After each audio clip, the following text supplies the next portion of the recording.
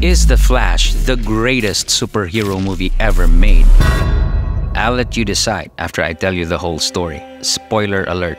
Once upon a time, Barry Allen ran so fast he went back in time and tried to save his mom from getting stabbed. But a monster punched him out of the multiverse. This monster is important later on. The reason why her mom died is that her mom forgot to buy a can of beans. Spaghetti sauce. Spaghetti sauce. And so his dad had to go to the grocery store and buy the spaghetti sauce. When he came back, that's when the mom got stabbed.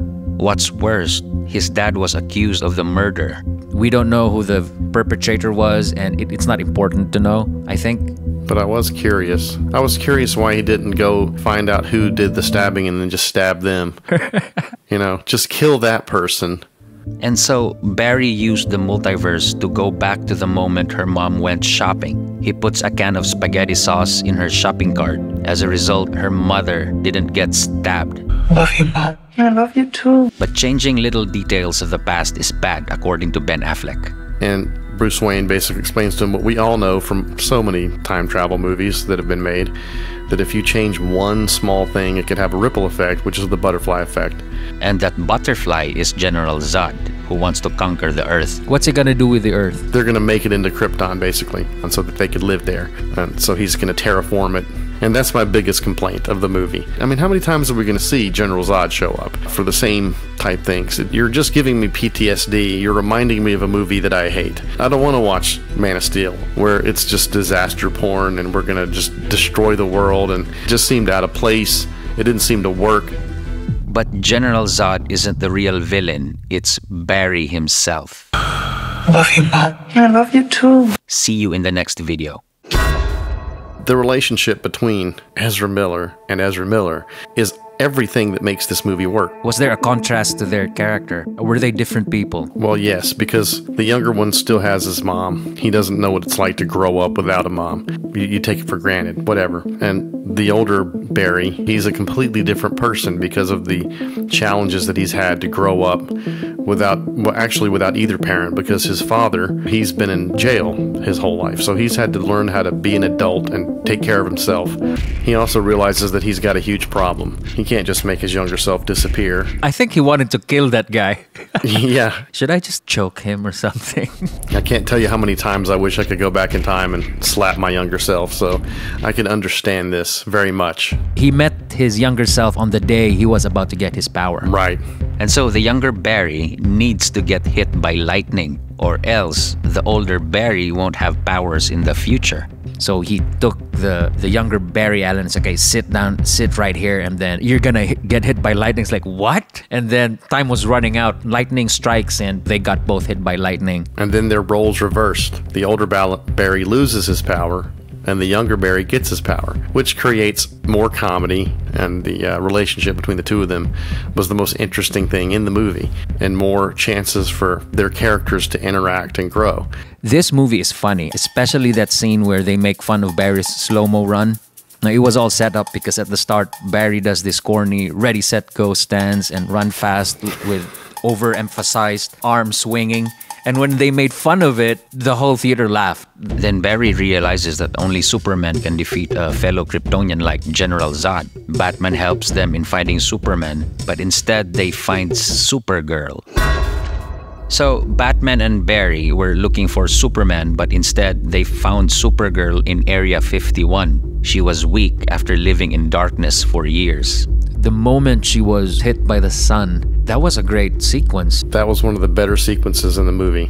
My name is Kara. I'm Barry. We're Barry. She was looking for the baby Superman. I think she was the cousin of Kal-El, which is Superman. And then she finds out that Zod killed Kal-El. What did you do? And that's when she got mad and the laser eyes. That was a great moment. This girl can act. Now, later in the movie, when they decide that they're going to try to recreate the lightning again to give the original Barry his powers back. But it failed.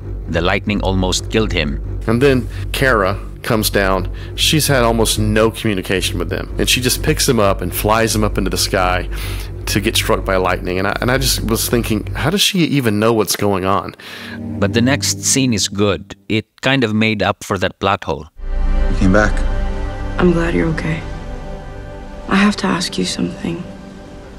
When you found me in that hole that they put me in, and I wasn't Kal-El, why did you help me? Because you needed help. Do you know what this symbol stands for?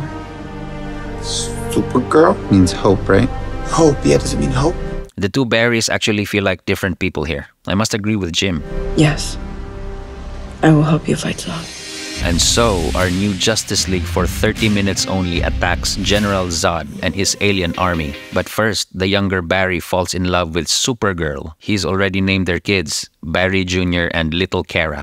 Barry, what are you doing? Our kids are gonna want to see this. And this love affair is important.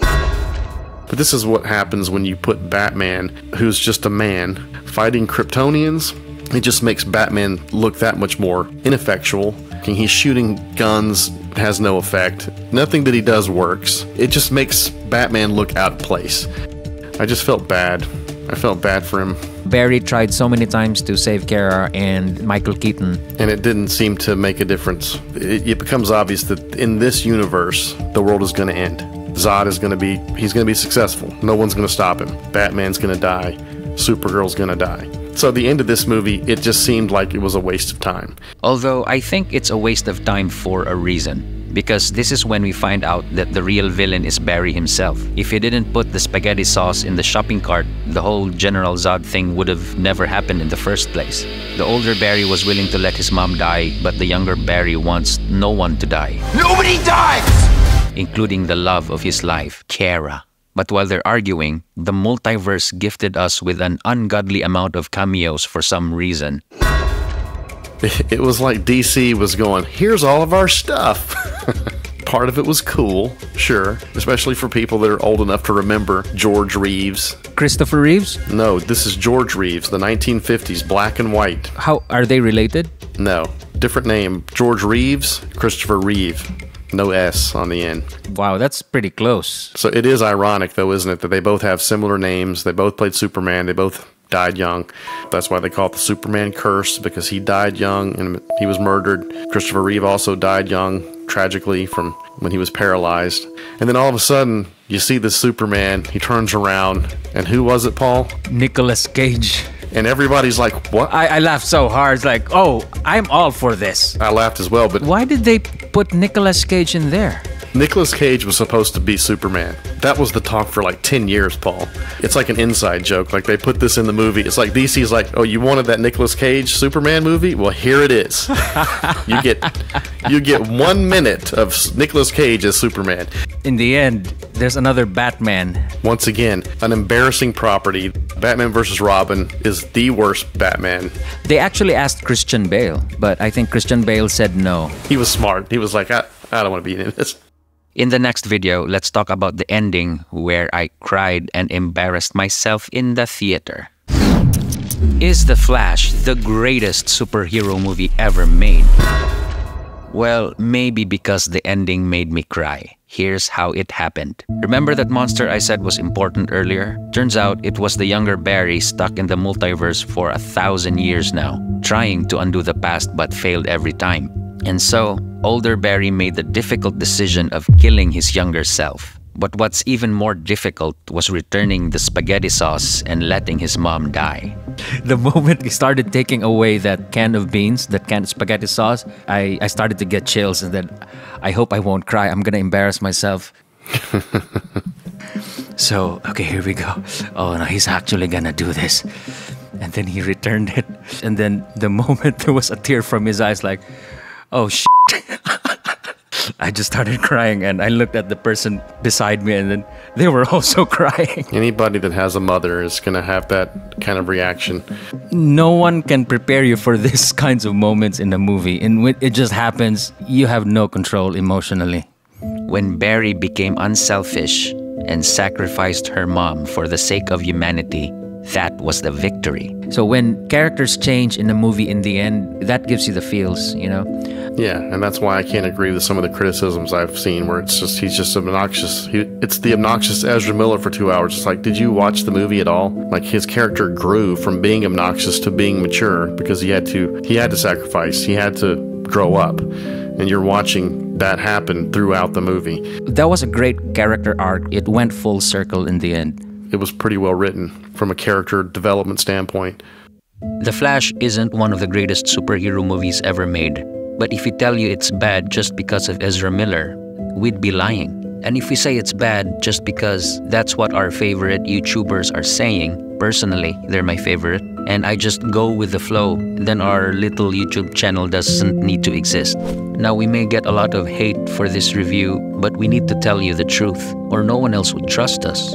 But if you don't want to watch it, that's totally understandable. I can understand when people don't want to give their money. I actually thought about that. I was like, maybe I don't want to give my money to this because I don't want to support this guy if he's what he's alleged to be. And I thought about this when we were kids, when I was a kid, when we didn't have Twitter and we didn't have 24-hour news cycles, people that were in movies were just actors and we didn't know about their personal lives as much. It may sound like I'm defending him. I'm not. I'm just saying that we would have watched movies with people that were probably horrible people and never knew. So that's up to people. If you're not comfortable because this guy is a creep, by all means, don't see it.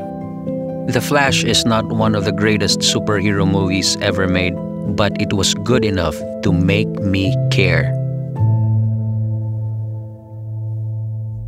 So that was our experience with The Flash. If you've seen it, please let us know in the comments below about your experience too. Thanks for watching.